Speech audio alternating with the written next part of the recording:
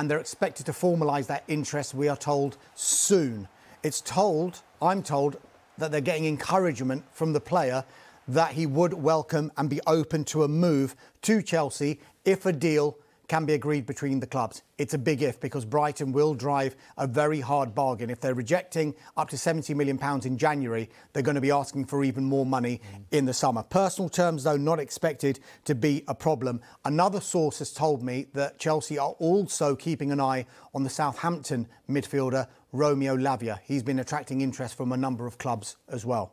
OK, and we mentioned those departures at Chelsea. A few more could be in the offing. Potentially, but we knew when Mauricio Pochettino took the job, the biggest issue in his inbox was streamlining that squad. They've done really well, have Chelsea, in getting money and streamlining that squad to Pochettino's satisfaction. But there could be more. Christian Pulisic, AC Milan continue to work on a deal to sign Christian Pulisic. No official offer has been made yet, but it's thought that Pulisic is leaning towards a move to Milan rather than Lyon. And Lyon have an offer on the table worth €25 million for Christian Pulisic. Romelu Lukaku is another player who could be on the move. Inter Milan are working on a deal to sign the Chelsea striker. Chelsea's stance, though, is unchanged.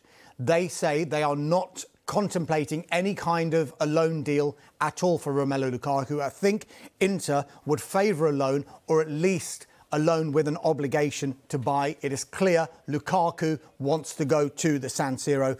Cesar Azpilicueta is another one.